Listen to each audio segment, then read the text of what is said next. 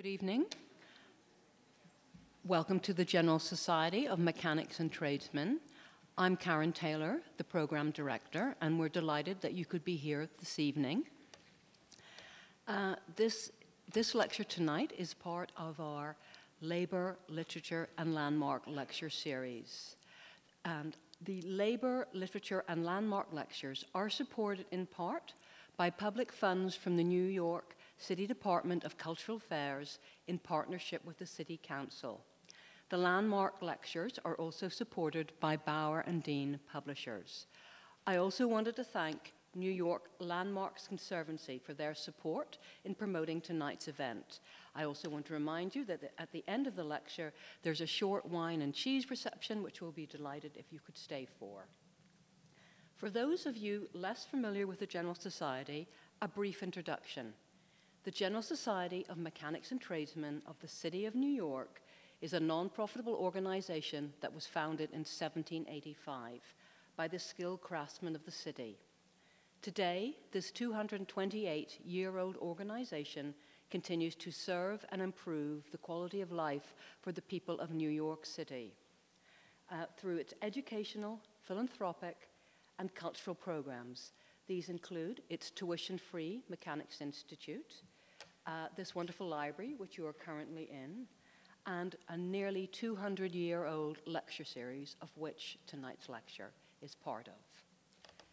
During the Landmark lectures, 4 New York architects have chosen to highlight iconic buildings and landmarks of social, historical, and cultural significance, with the series created by Lisa Easton, a partner at Easton Architects. Lisa is here this evening to introduce tonight's lecturer, Kate Lemos McHale. It is my great pleasure to introduce Lisa to you.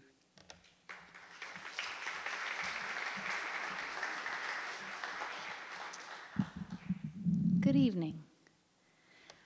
I want to thank you all for coming tonight, and it's my great pleasure and honor to introduce tonight's lecturer, Kate Lemos McHale, who's not only a fabulous architectural historian and architectural planner, but a dear friend of mine.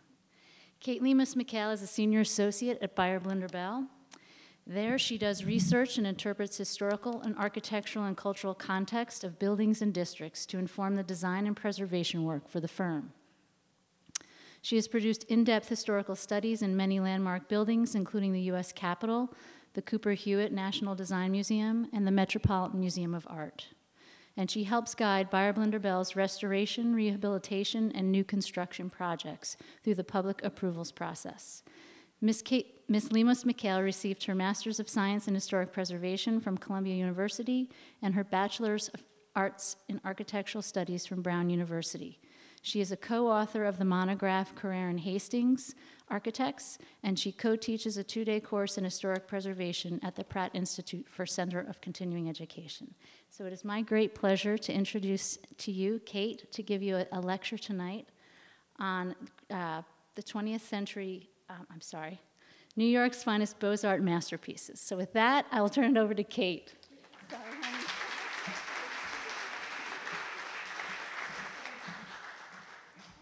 Thank you. Good evening. When Lisa asked me to participate in this lecture series, I was nervous because I was pregnant at the time and wasn't sure how I was going to put it all together, but here we are. But also very excited. I've had the very good fortune to be able to work on and come to know very well some of my favorite buildings in New York.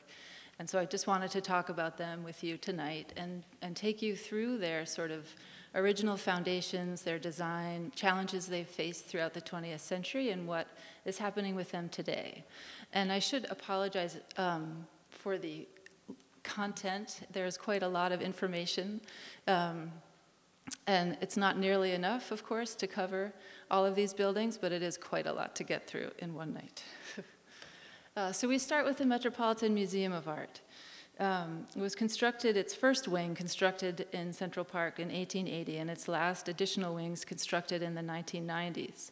The Met is actually a group of 22 individual buildings.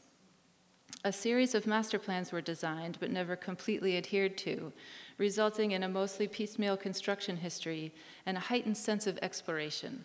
and discovery as one navigates the building today. There were a few major multi-wing development periods, including McKim, Mead, and White's Fifth Avenue wings, which we'll look at today, and Roach Dinkaloo's Central Park wings. 100 years later, the museum is still adapting. It's been evolving for its entire life, and it's a very exciting history. Looking at New York Public Library, it was designed in 1897 by Carrere and Hastings and opened in 1911. It was carefully designed with a rational plan aimed at a beautiful procession to a grand reading room located directly above the stacks facing Bryant Park for the highest efficiency of movement of books to scholars.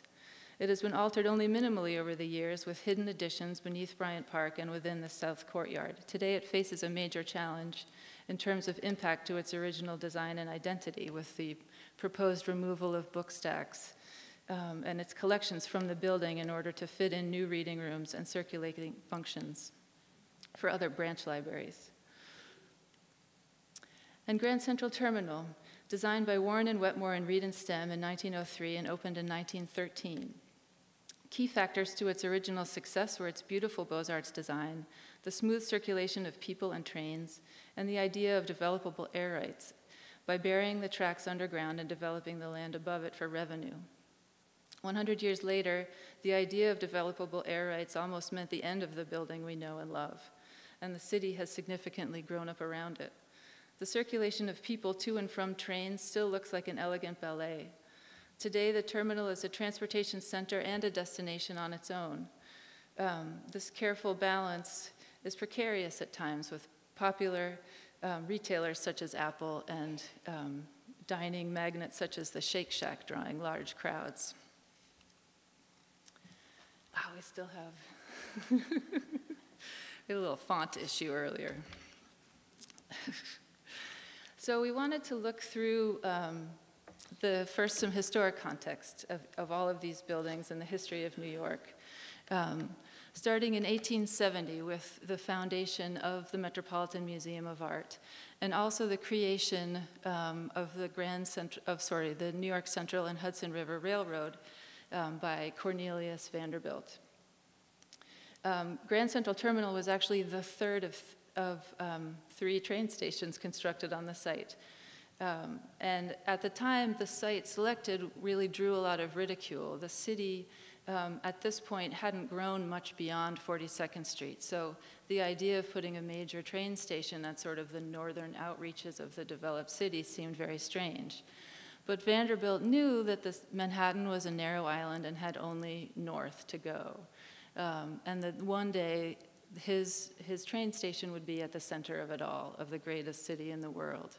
And he also technically wasn't able to build farther south because at that time most of the buildings were still wood frame construction and the train still operated on steam power and there was a great risk of fire.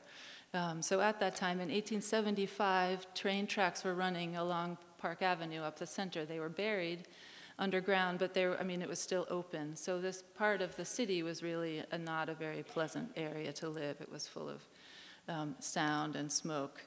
The Metropolitan Museum of Art, founded in 1870 by a group of artists, intellectuals, businessmen who really wanted there to be a great art museum in America.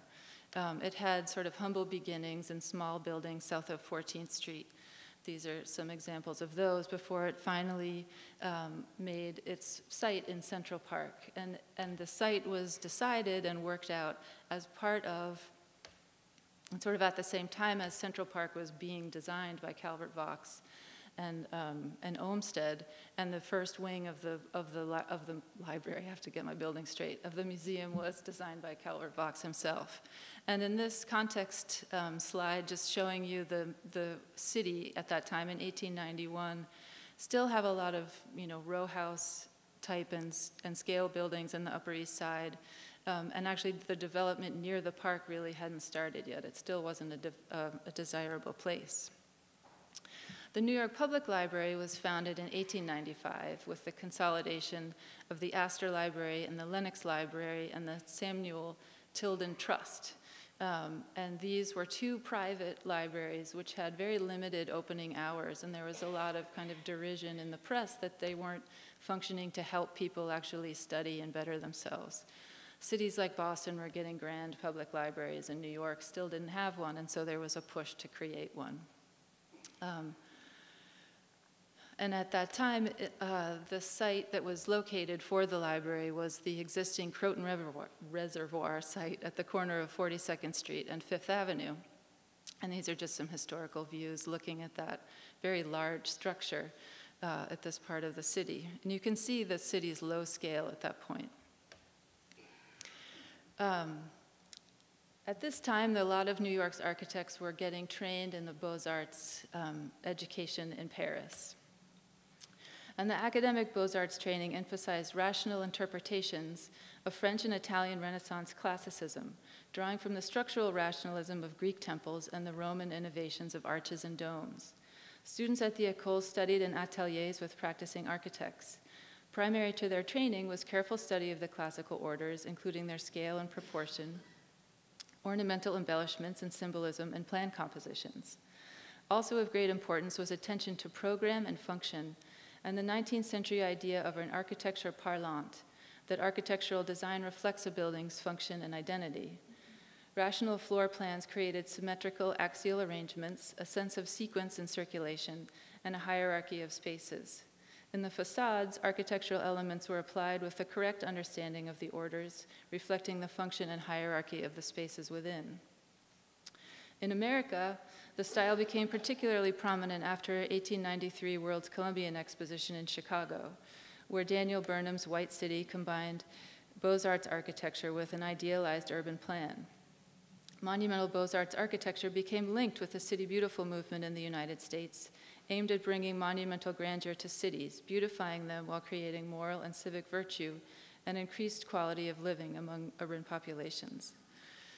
Another aspect of the style is that it could be applied to a number of different building types. So a lot of the architects practicing in it worked in New York and really around the country, designing civic, cultural, private homes, clubs, you name it, in New York and places like Newport and Long Island and other cities in America.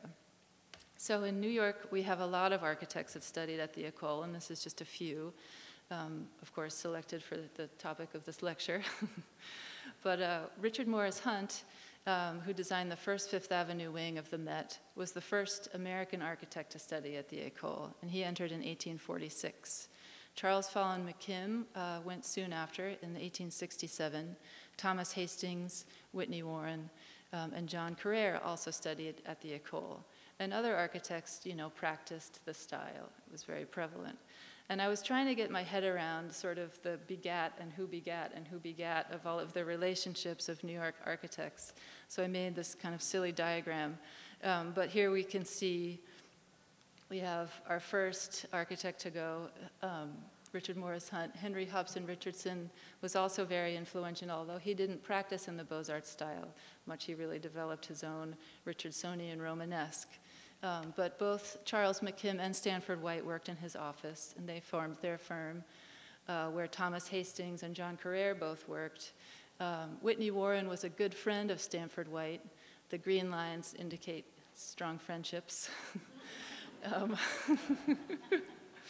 And he had a desk in the office, although was never actually on the roster. And from Carrere and Hastings' office, William Adams Delano and Chester Holmes Aldrich became a very important New York firm. And also Shreve Lyman Harmon, who designed the Empire State Building, actually was the successor firm to Carrere and Hastings. All right, so now let's look at the buildings. We start with the non-Beaux-Arts history of the Met, with the first wing that was designed and constructed in Central Park. And here again is a 1872 plan showing the site. And this was designed by Calvert Vaux and his partner Jacob Raymold in a Victorian style. This is in the sort of 1870s. And what we see here is a very large building, and the idea is an expanse of sort of intersecting long, narrow galleries that receive natural light from outside, the streets and the park, but also very large courtyards in between. And they would connect at grander pavilions. And so directors of the museum decided to start not with a Fifth Avenue grand building at this time, but to at least get their collections into a building. And so they asked the architects to develop first a sort of building that would be in the center of the museum, which it would then grow around. And so that building was constructed in 1880, called Wing A, not very creatively. And it was 3 stories of galleries. And here is what that building looked like. It was a high Victorian Gothic, very kind of small, not grand, located sort of deep within Central Park, which wasn't yet a very desirable place to be. And this is actually a view towards Fifth Avenue. So this is from the park looking towards Fifth Avenue. And this is a view from the northeast, I guess. So you can just barely see it here in the park, and you can also see how kind of sparsely populated this area of New York still was. The collections at the time were mostly painting, sculpture, and there was also a large collection of plaster models of architecture from around the world that was housed here. The building did not get any praise in the press. It was not well loved. And when it came time to add to it, the trustees did not select Calvert Vaux to continue designing buildings and selected instead another trustee, Theodore Weston, who was a civil engineer. And he designed an addition here to the south. So this is a view from Fifth Avenue, and this becomes a new south-facing entrance to the museum. And he, of course, as you might notice, completely disregarded the master plan that Calvert Vaux had created. In 1894, the museum expands again with Arthur Tuckerman's addition. He had worked with Westman and really just mirrored the Wing B. So now we have a small, modest museum in the park with these 3 wings. And now we get to the first decades of the 20th century when the Beaux-Arts aspect of the Met is built, and also the 2 other buildings we'll look at tonight. Richard Morris Hunt was asked by the trustees to develop a master plan for the museum, which he completed in 1895. And he had long been involved with the museum and a trustee, and really was not happy with the architecture that it was producing. And he really wanted to do a Beaux-Arts museum. And so this is his plan, which really subsumes the existing museum into a much larger plan. If built, this would have gone from 85th Street to 79th Street and would have required moving, you can kind of see the outlines here, the transverse roads to make room for it. And so his construction focused on first the entrance, the main entrance from Fifth Avenue, which was completed by his son. Richard Morris Hunt passed away before this was completed, but his son, Richard Howland Hunt, completed it. And we see here a very kind of robust, classical building, completely turning its back, literally and figuratively, on the previous Victorian architecture of the Met, with a strong kind of triumphal arch motif.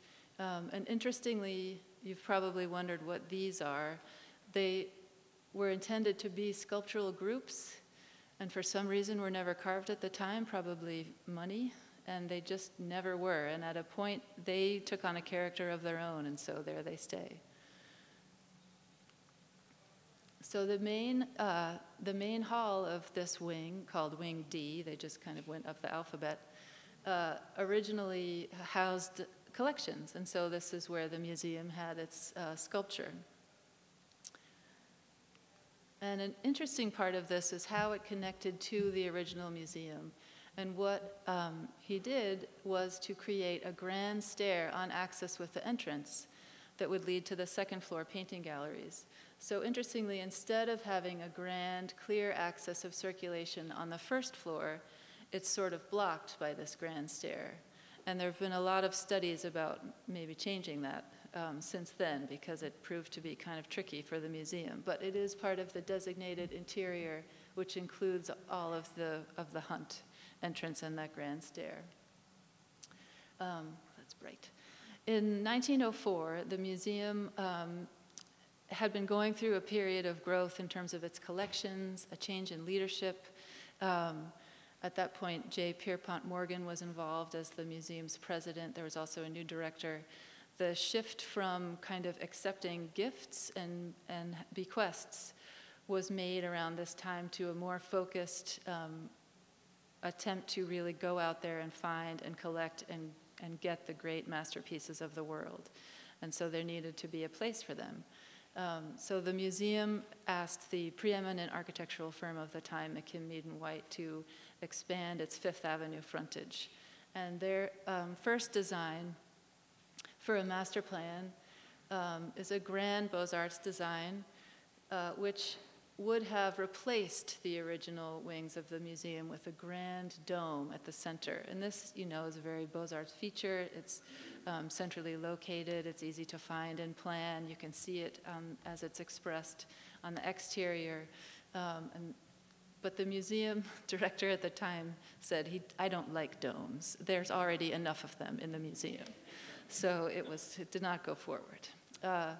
But interestingly, with the plan, we go to the next. And now we're keeping the original buildings. And this is now the idea of the facade and how it would stretch. And you may notice that it was originally designed to go farther than it actually does. It currently ends at these pavilions.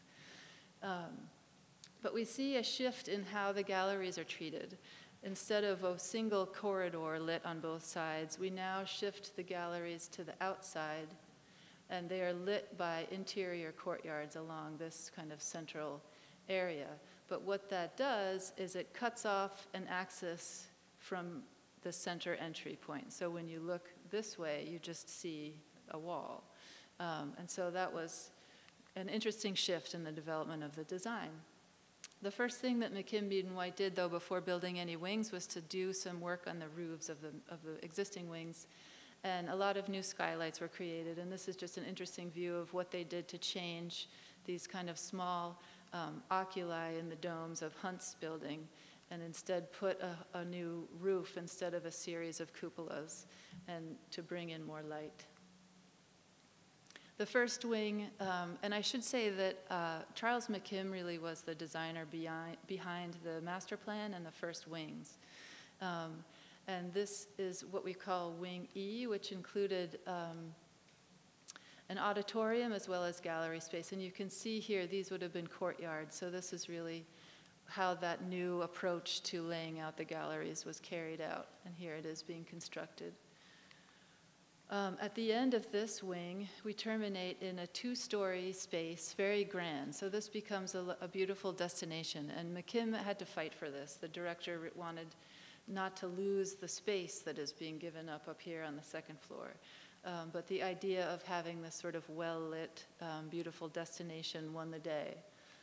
The next wing to be constructed is called Wing F, which actually started to complete this kind of central axis, moving away from the Fifth Avenue wings. And this would house arms and armor and kind of the medieval collections. And it's beautifully lit from above clear-story monitors. The next wing was a library, a very small, beautiful little library, pure Charles McKim, that would have been that was off of the grand staircase that connected the Beaux-Arts wings with the Victorian wings above. And here, again, with the clear story lighting, the idea of bringing natural light in was very important. And then finally, the southern Fifth Avenue wings, J and K. This is Wing J, which has a two-story arched, barrel-vaulted space. And it originally terminated in a one-story sort of Roman courtyard, which was another battle of the architects with the director. And in this case, the director won. The architects really wanted another two-story space to be the destination for the two-story space that leads to it, but they did not get their way in this case. So here is the museum as it was finished with the kind of Beaux-Arts additions, and we have a very prominent Fifth Avenue, a complete Fifth Avenue wing, and that's really what reads still today and why we think of this building as a Beaux-Arts building. And it's interesting the way I think McKim, Mead & White dealt with the existing building by Hunt. they really were deferential in terms of creating these kind of smaller, setback, connecting wings, and then some more prominent pavilions at the end. They used arched windows really to kind of set a difference between his architecture and their own. On the interior, however, they were not as deferential, and they completely ignored the floor heights that he had established. And so there's actually, the second floor of the McKim, Mead, and White wings is 4.5 feet higher than the second floor of Hunt's wing, because they thought that he hadn't given it enough space to the galleries. And so there are stairs that one has to climb and ramps, and so this has had a major kind of impact as the museum grew throughout the century as well. And here's just an aerial view of the museum as completed in the 20s. And now we go to the New York Public Library. And this sketch is a very simple sketch, but very important in the history of the library. And the trustees, once formed, hired as the new director John Shaw Billings, and he had a lot of experience in library design and was very interested in how efficient they would work, efficiently bringing books to people and people to the reading room. And he studied a lot of existing libraries, and in the end what he really wanted was a central entrance and to have a reading room that was closely associated with the stacks, and that the reading room actually would be elevated above the stacks. And as the trustees and Billings looked at other existing libraries, we looked first at Boston, which had recently been constructed in 1895, a beautiful building designed by McKim, Mead, and White, with a grand entry sequence to a beautiful reading room, but its stacks were not located directly near the reading room, and so there was a lack of efficiency there that Billings did not like. The Library of Congress had a more central rotunda reading room surrounded by stacks, so that was getting a little bit better. But the example that he liked the best was, of course, the Bibliothèque Sainte-Geneviève in Paris, where we have a beautiful entrance hall, and we go to a reading room that's directly above the book stacks, and this was a very important example. So there is a competition in 1897, and this was a huge commission, and so a lot of New York architects participated. And it was actually done in 2 different competitions: an open competition from which the top 6 would go on to compete against 6 invited architects. And of those 2 competitions, then the final 3 were Carrere and Hastings, McKim, Mead, and White, and Howard and Caldwell. They all had Beaux-Arts schemes. McKim, Mead, and White did not follow the Billings sketch, which was included in the competition brief. And while they said that wasn't the reason why they weren't selected, ultimately, I think they really thought that what they decided how they wanted the library to work is what they wanted to see in their winning design. And Carrere and Hastings did that beautifully, and their design was unanimously selected. So what we have is then a main entrance from Fifth Avenue into a grand entry hall, an axial connection here which leads you to specialized reading rooms. And then up the stairs we go to the main catalog room and then the main reading room.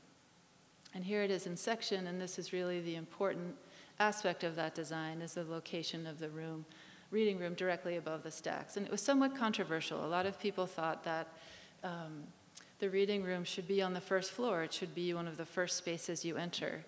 And that putting it all the way on the 3rd floor was really kind of a pain.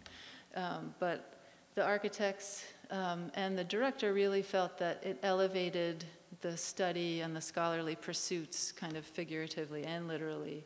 And it allowed for this direct connection, which was very important with the books. So here's the building once completed. And it's a beautiful design. We have, again, the sort of triumphal arch motif at the grand entry. We have some connecting wings, 2 pavilions. The side elevations are slightly less ornamental. We see the roofline of the reading room and of the grand catalog room rising above. So we are having this expression of the interior functions.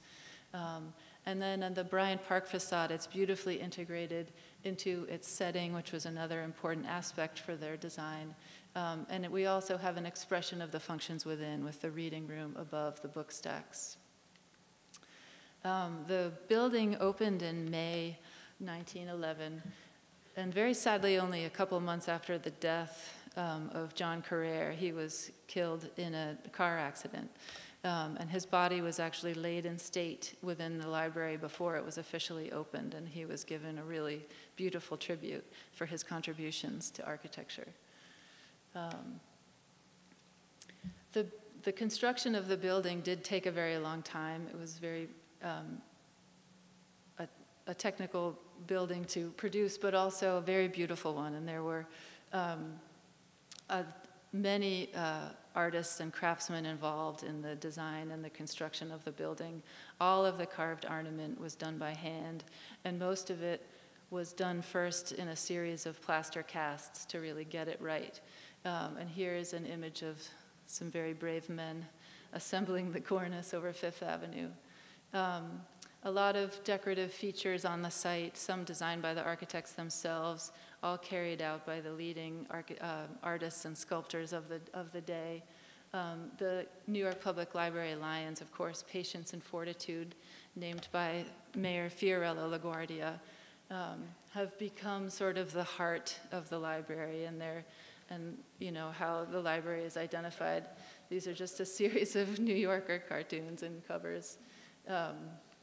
And they put up with a lot, including pigeons and amorous architectural historians.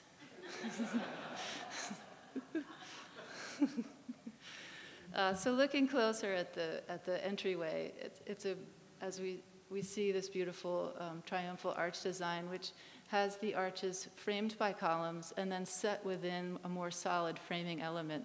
Thomas Hastings really didn't like this in the end, and it bothered him. And so before he died, he redesigned it, and he left money for his wife, so when she died, she would leave in her will to the library funds to carry out his design. And in fact, the architects in his firm did draw up plans for it, but for one reason or another, it never happened. But it's just interesting to me that he would just care so much after the building was built that he wanted this to happen. And looking in comparison to the other buildings, we do have a sort of similar treatment with the paired columns, and he just felt that that was more correct in working with the orders. We enter the building in the grand entry space with the grand stair leading up to another hallway where you can see kind of the spaces above and very clearly understand your procession and where you're going. And this takes after many other Beaux-Arts building. We see here the grand staircase at the Paris Opera, and this is the grand entry in the Library of Congress.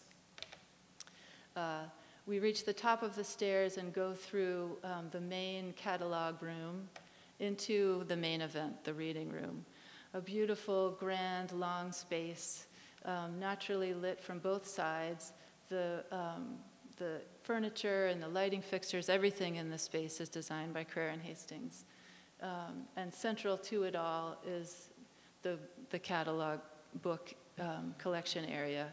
And some people thought that this really was a problem in the space because it interrupted the clear view, but to the architects it was why the space existed and how it connected to the book stacks, and very important.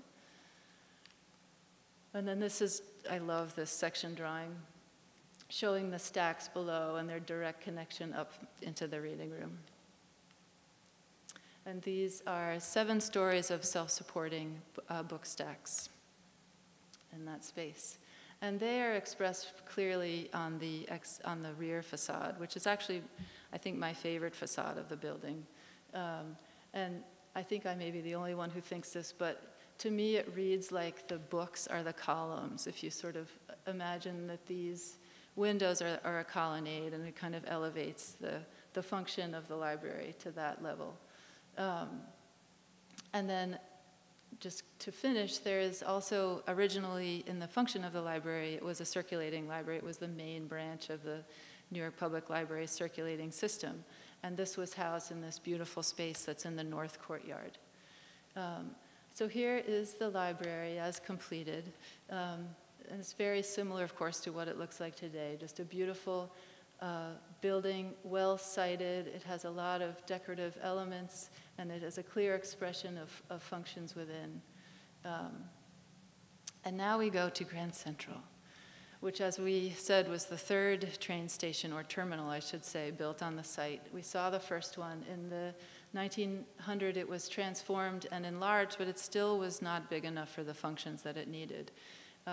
And this is a view of the train shed, which at the time was one of the largest interior spaces in the country. And at this was a real turning point for the railroad with the dawn of electricity. And the railroad's engineer, William Wilgus, really was pushing to electrify the tracks, which would allow them to go underground, but that would really change everything. They would need kind of a new building, a new way of trains to get in and out. It was a huge undertaking, and the Vanderbilts were a little bit slow to pick up on it. In 1902, there was a terrible fatal crash in one of the tunnels because a conductor couldn't see signals because of the steam, and that really, even though plans were kind of already going, that was really the catalyst. In 1903, there was a design competition that was invitational only. 4 architecture firms were invited. And they developed grand schemes. These are both looking from the north over the tracks that would be buried, similar to that kind of Columbian Exposition Court of Honor. We really have this sort of white city. Reed and Stem, a firm from St. Paul, Minnesota, were selected. They had a lot of experience with design of railroad stations, and they really understood how to get people to trains in and out. They were really kind of circulation specialists. One of them was also married to Wilgus's sister, but that's a small detail. Warren and Wetmore were assigned to the project as associate architects. Whitney Warren had family connections to the Vanderbilts, and he was able to talk them into having a more local and prominent Beaux-Arts trained firm do the architectural design. So it was not always a very happy relationship, but the end result was much better than either could have done by themselves. And so what we have is a beautiful Beaux-Arts structure with a very intricate plan of train circulation and people circulation. And I should point out that there were original plans to develop an office tower above the station. There was structure built into the original building in anticipation of that. And also, this is an early plan of the concourse. There was an original idea to have a second stair. So the stair we see there today, which you'll see, is not original, but it was intended. So here's another one of these amazing sections, and it just really shows how this building could function like a living organism almost. The sort of main concourse level was just for your grand sort of intercity cross-country trains. And the lower concourse was just for the suburban sort of commuters. And there really weren't connections between the two. You either came from your train to the subway, or you got dropped off from your car and you got on your train. So it was a really kind of interesting differentiation there. And here's an image, of course, of the beautiful main concourse as it originally was opened. And then this is the ramp that led down from the main concourse down to the suburban. And you can see here, this is the top of the back of the ticket booths. And this continues at that level across this ramp, which leads from the main waiting room to the main concourse. And so people who were walking here to their trains couldn't be seen by the people going to their suburban commuter trains. And here we have that lower concourse, which had its own ticket windows. Again, like the other buildings, a lot of beautiful attention to ornament and detail. A lot of artisans were included. This is a French artist, Sylvain Salieres, who was responsible for the sculptural decoration. And again, a lot of plaster models were created first before the hand carving. And here, I love this photo, taking a little snooze maybe. But key to the development and success of the train state of Grand Central was this idea of developable air rights by lowering the tracks underground it would allow the train company to develop these sites and to get revenue from them. And so these are just some images of the construction north of the terminal, and the eventual transformation of Park Avenue from a place that was not desirable at all to a very beautiful avenue that we know today. And this is a great aerial photo with the buildings constructed over the tracks highlighted. And then, of course, the New York Central building that was constructed north of the terminal, which is now the Helmsley building, is prominent in that skyline. And at that time, there weren't tall enough buildings to block the sunlight coming in. So we go through the middle portion of the century, a lot of change for these buildings. And we look ahead to the city of tomorrow, where I guess everyone needs Le Corbusier glasses.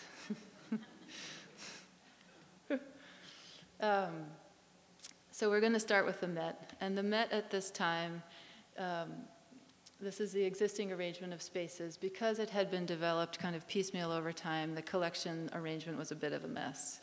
And this was a time in in the 1940s that they really felt their responsibility and their place in the world as World War II was waging and in the aftermath.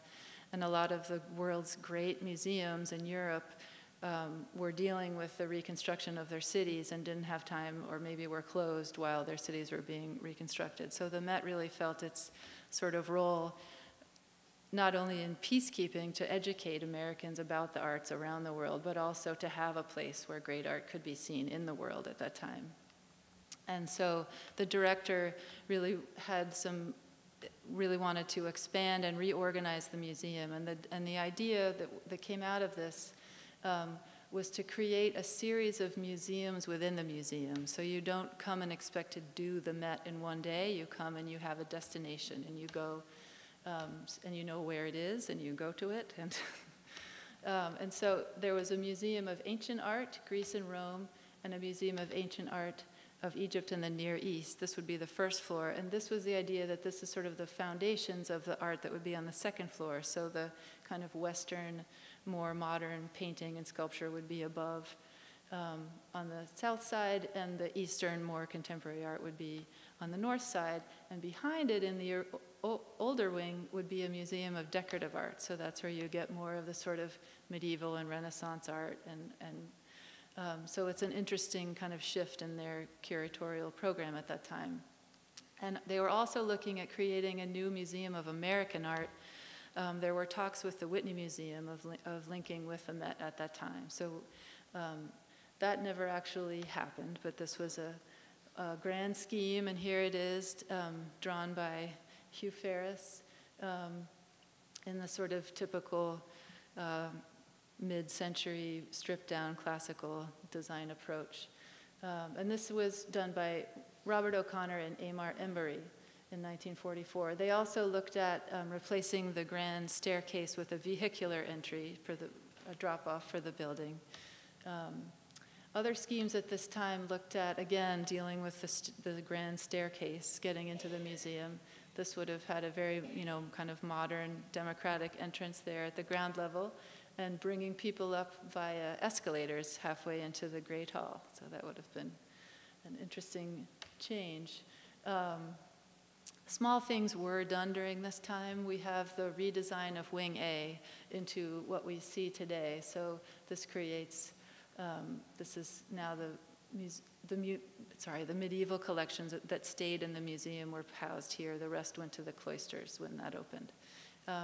And also in our court at the south wing, we have this beautiful fountain, and that was turned into a restaurant. The original auditorium by McKim, Mead, and White was replaced by the Grace Rainey Rogers Auditorium in the 50s, designed by Voorhees, Walker, Foley, and Smith. And the original McKim, Mead, and White Library was replaced by the new Thomas J. Watson Library. So there's actually a fine example of the international style now added to the library.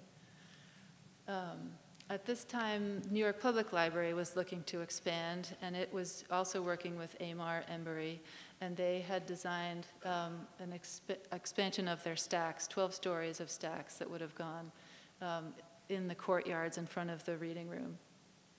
And at that time, the circulating function left the library, and they constructed the Donnell Library, also designed by Embury.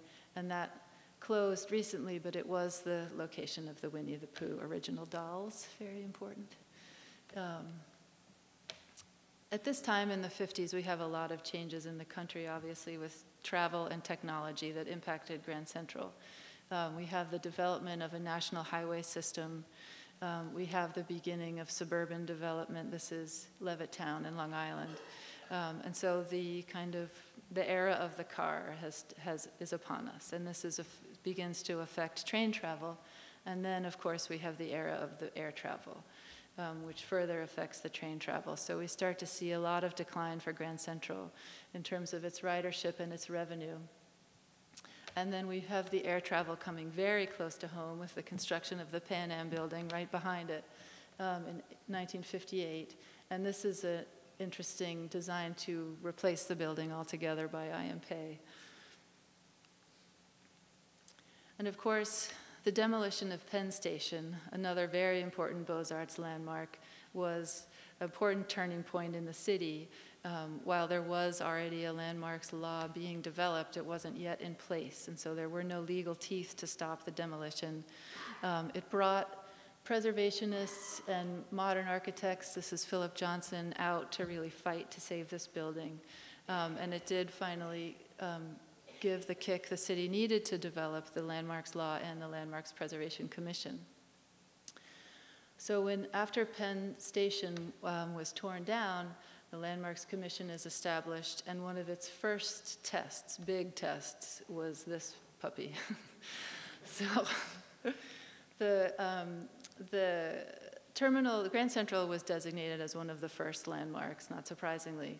And in 1968, after the New York Central Railroad had merged with the Pennsylvania Railroad to create Penn Central, and they were working with a developer who leased the air rights above the terminal and wanted to put up a 55-story building right on top of it.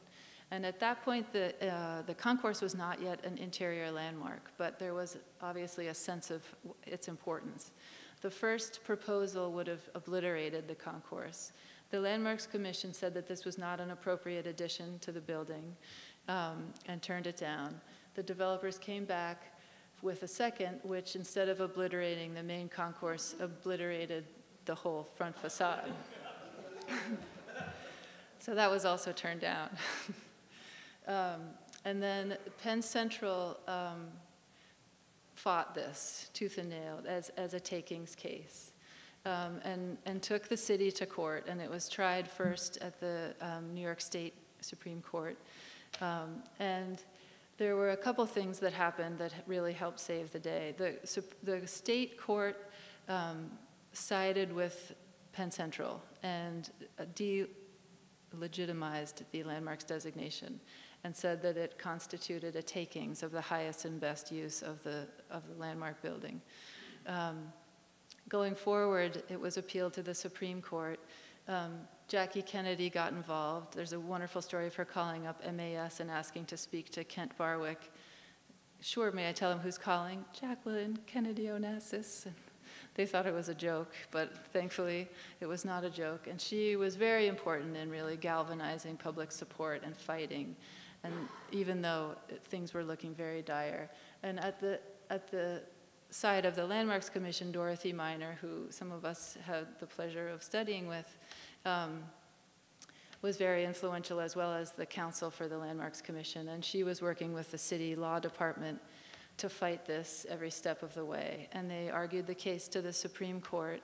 And basically it was an issue of weighing the benefits of landmark designation as a tool of land use regulating and of bettering the city and protecting our heritage against what was being argued as a takings of the highest and best use. But what it was determined was that you don't need to get your highest and best use. You can still have a reasonable return, and the building can still function, and it's better that it is preserved. And so they upheld the Landmarks Commission and the Landmarks Law, and that was very important in the history of our whole city, I think. But after that, the Grand Central really had a lot of problems. It didn't have a lot of money to deal with them, so it really was going into decline. The ticket booths, most of them were turned into off-track betting booths. And so these are some New Yorker cartoons poking fun at that. This lady is saying, "What the hell do you mean you don't sell tickets to Larchmont?" The waiting room was, a lot of homeless people were staying in the waiting room. The condition of just the interior finishes was terrible after all this time with smoke and dirt. There were a lot of accretions over time, revenue making, advertising, etc. Buyer Blinder Bell was hired to do a master plan and to study the restoration, and did a very full-on restoration of Grand Central. The first thing was to remove the Kodak sign and to let the light shine in again. We saw that original plan that had looked at an eastern stair. One had not been built, but a way to bring kind of more activity to this space would be to introduce a new stair. So BBB designed a new stair that was similar to, but not identical to, the original stair. So it's differentiated from the original, but it's still the same kind of material quality. And it's just a little more simplified and more sleek. The ceiling was cleaned. This is not a heavenly beam of light, but is the cleaning sample that was first done. And it was done very carefully by hand on scaffolding that ran on train tracks to keep the station below functioning. The waiting room was transferred into a multi-purpose space, and you've all probably gone through there to the Christmas market. They have sporting events in there, all number of things. There's currently an RFP out for a high-end restaurant use, so it'll be interesting to see how that gets incorporated. They would have to take down everything 3 times a year, I think, for the Christmas market and other events. The MTA had built offices above this area here behind the ticket booths, and so another important part of this renovation was to remove those and to recreate this beautiful volume of space. And other aspects included circulation, new circulation that really opens up kind of lines of visibility, new retail that's in keeping with the style of the original building and really gives the place, let it be a destination on its own. Of course, now we have the Apple Store also in the concourse itself, so the retail presence is definitely there. Dining has always been a part of the experience of Grand Central. This is a 1941 New Yorker cover, and that has really been increased and enhanced too with these new changes. Today, the station, this is the footprint of Grand Central Terminal. It's being connected to the Long Island Railroad as part of the East Side Access Project, which is well underway. And this is just an enormous underground terminal that is being constructed that will connect people down to a number of different train tracks buried under Park Ave. And these are some of the designs for those new kind of circulation spaces in the new scheme. Of course, another challenge is the rezoning proposed of Midtown East. And this would raise the allowable FAR raise what is as of right for buildings in exchange for such things as public space improvements. But this really does, the highest FAR is of course right around the station. So there really is this will be a change for this part of the city. And other studies have been done recently in light of this, just to kind of see what some possible ideas would be of developing that. This is kind of a crazy one by SOM. This was part of an MAS study. So now we go to the Met. A lot of things changed when the river started to rise on this, the Temple of Dendur in Egypt. New York was selected, the Met was selected to receive and to house it. And this was done in sort of the late 1960s. The Met at that time had hired Roach Dinkaloo to develop a master plan to expand the building and to reach actually more of the full footprint that had been originally envisioned. in blue are parts of the Met that were existing at the time. And the plan developed a lot of beautiful kind of glassy, transparent garden pavilion type structures to house art. But the first thing that happened was to deal with the front entry, which was always very overcrowded. It was kind of a small stair relative to the vast size of the Fifth Avenue. So here we have the Roche-Dinkeloo plan that created a much grander stair and fountains in the 1970s. Then, of course, we have all of the new wings designed, to have a similar rhythm and composite and organization as the Fifth Avenue wing, but of course in a much more contemporary architecture. And we do have these garden pavilions and turning what maybe original master plans had looked at as being open courtyards into now very open and daylit galleries for art. The building at this point was a New York City landmark, and it's in Central Park, which isn't a landmark. Landmark, because it was city-owned, Landmarks actually wasn't the primary reviewer of this, but they did weigh in. And they found that these more glassy additions were appropriate. They understood the idea and kind of references back to 19th century garden pavilion. And here we see the Charles Engelhard Court, which is the American wing. This is a 1924 addition to the museum, actually, that incorporated an 1820s facade, and now that is an interior courtyard. We have, of course, the Temple of Dendur and its beautiful glassy expanse. And one of the aspects of this was that in order to achieve sort of a unified facade, the architects didn't want to see the kind of red brick facades of the original buildings of the Met. So those were covered, and the new wing was created here, but you still do see the back facade of Wing A. This is one space in the museum, you can see that.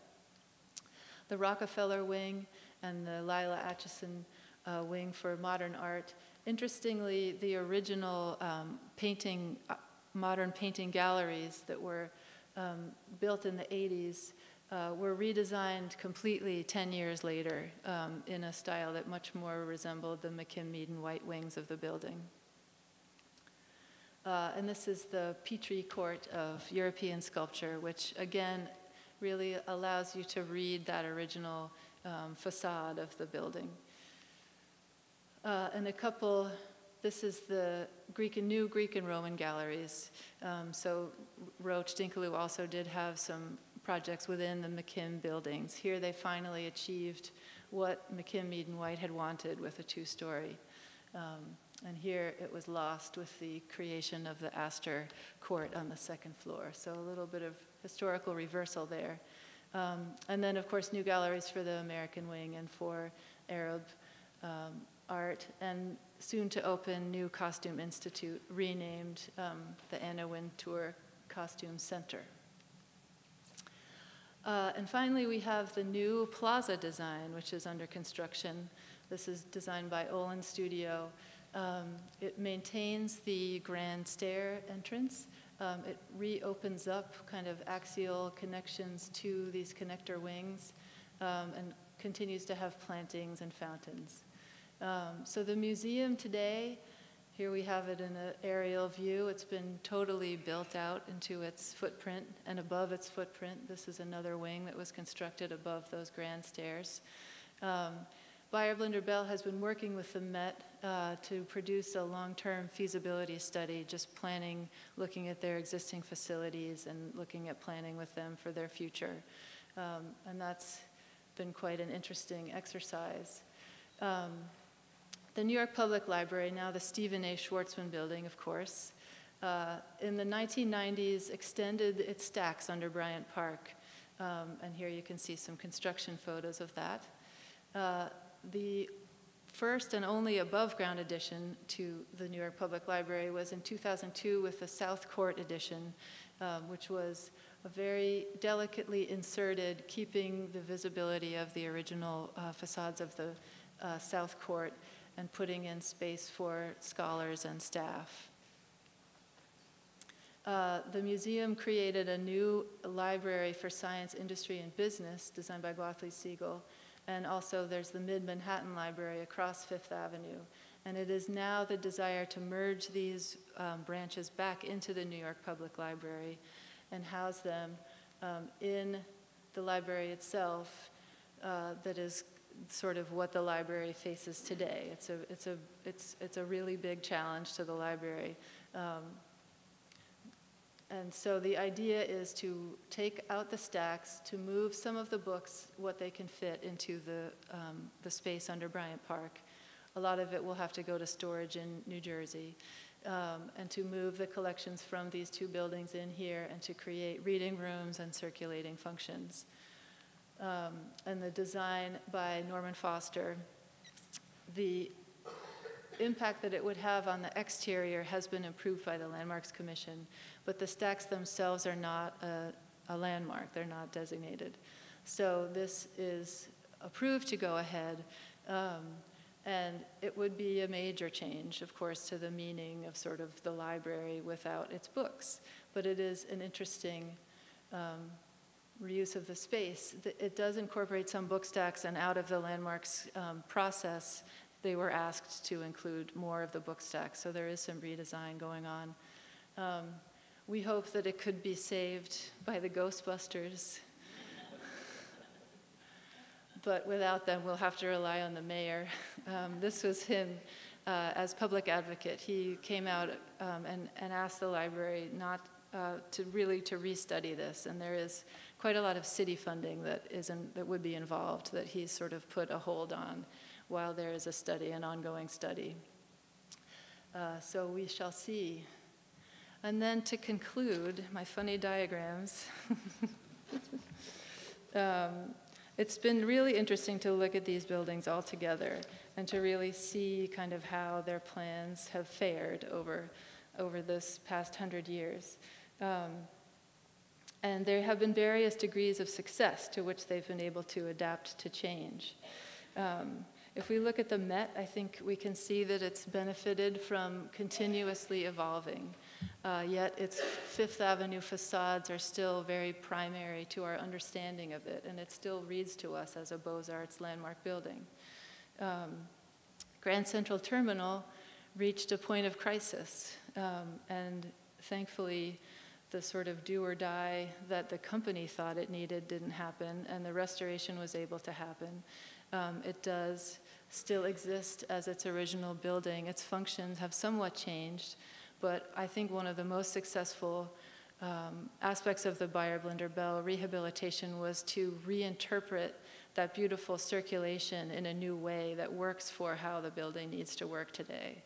And the New York Public Library is really the least changed of the three. It's really the purest Beaux-Arts design. It's a very rational plan. It's aimed at getting people to a special place. And that really is being challenged. The idea of this special place and its connection to the books and the whole meaning of the library is what's being challenged today. So with that, I would welcome any questions.